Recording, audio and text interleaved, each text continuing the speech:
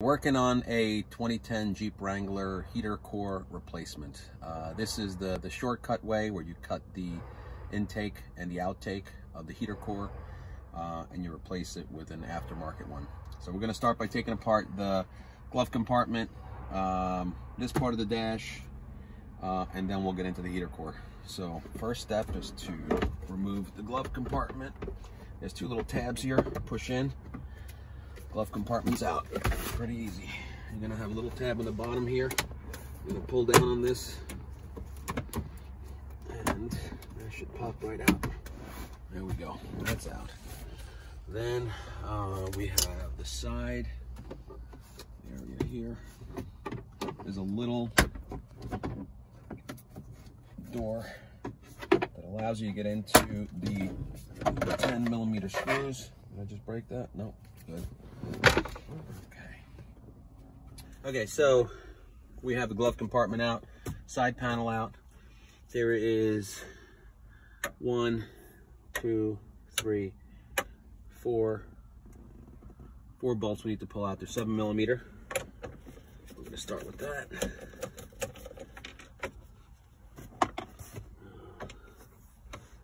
Then hopefully we'll pop this panel out.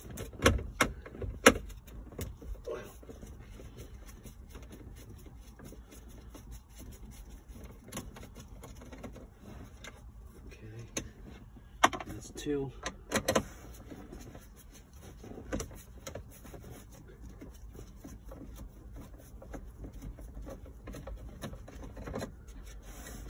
Okay, one more. Where is it? 1, 2, 3. This one right here.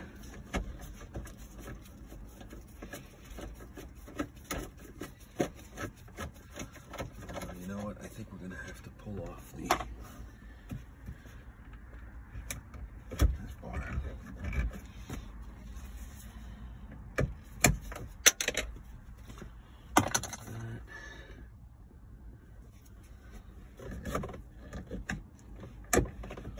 There's that. Okay, so bolts are out. There was 4 bolts here. Now we're going to work on the, this is what, a T40, Torx 40. There's 2 bolts that we're going to work on pulling out. Okay.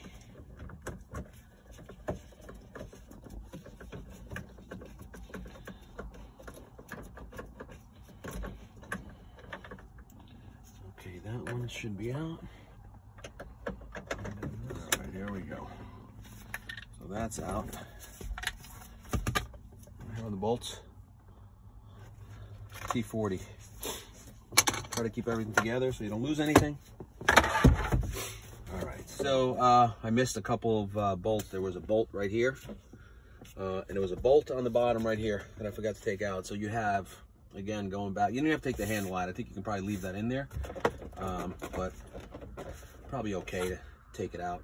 So you have, again, 1 bolt, 2 bolts, 3, 4, 5, and then a 6th one underneath. So it's 6 is what you're looking for. So once all of those are out, you have this black vent here, which you need to wiggle out. That's what it looks like. It's got a little L in the back, and there's probably tabs on the inside.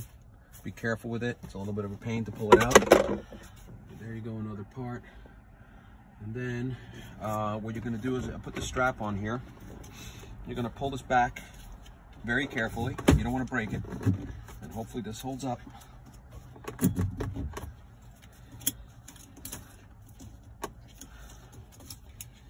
Let's see here.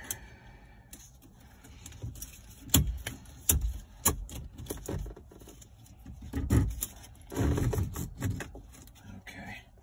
You want to give yourself enough room to cut this. Okay, it's pretty tight right there.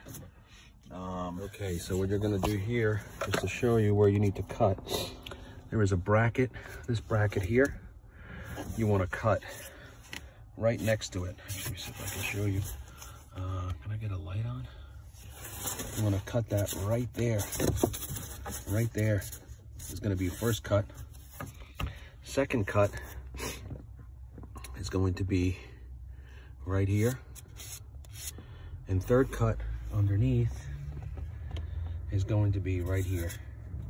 So once you make those 3 cuts, and I'll show you as I'm making them. Once you make those 3 cuts, you'll be able to pull this right out. Then what we're gonna do is we're gonna go in there and cut these 2 hoses. Sorry, those 2 hoses, which is the intake and the out for the heater core.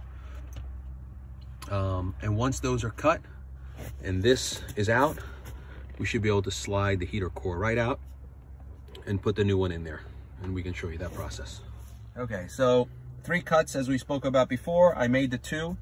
There's 1 more that I need to make right here. If you have one of these are actually the best things to use. They're pretty quick cutting through. Make sure you use a metal one, not a wood one, and you should be set to go.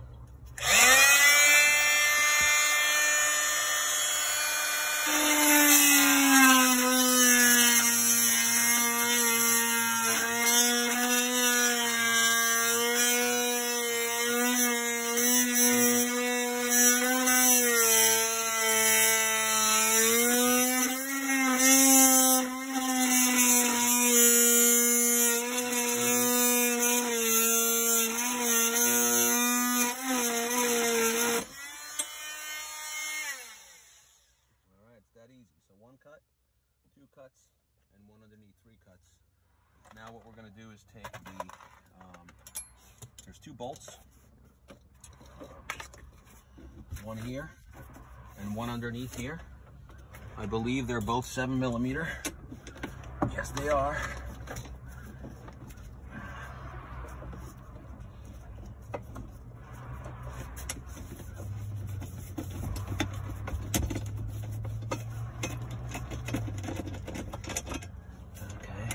One's out. 1 more, and the bracket should pop off.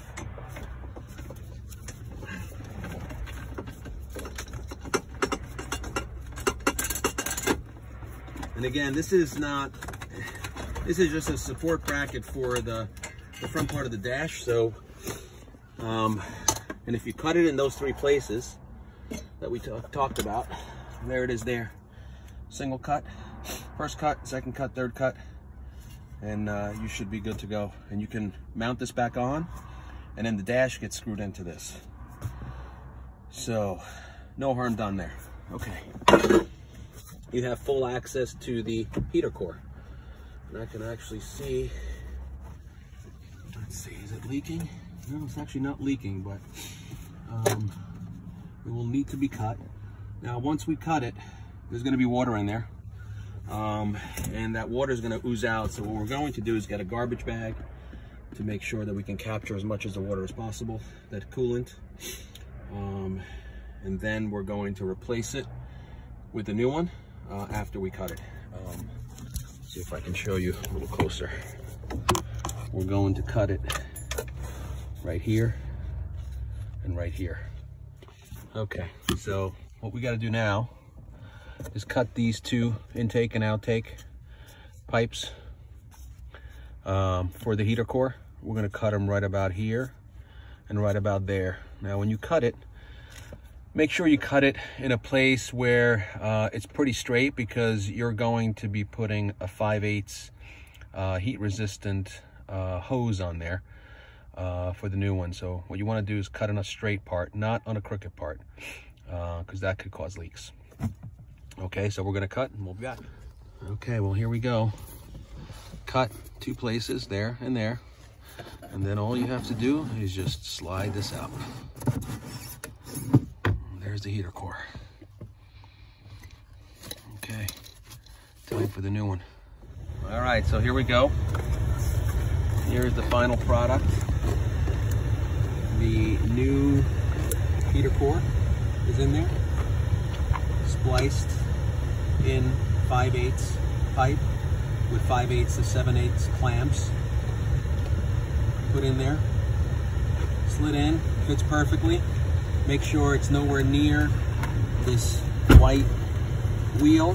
That's what opens and closes your vents. And then really putting it back together is just a reverse of what we already did. So hopefully you enjoyed the video. Oh, and don't forget to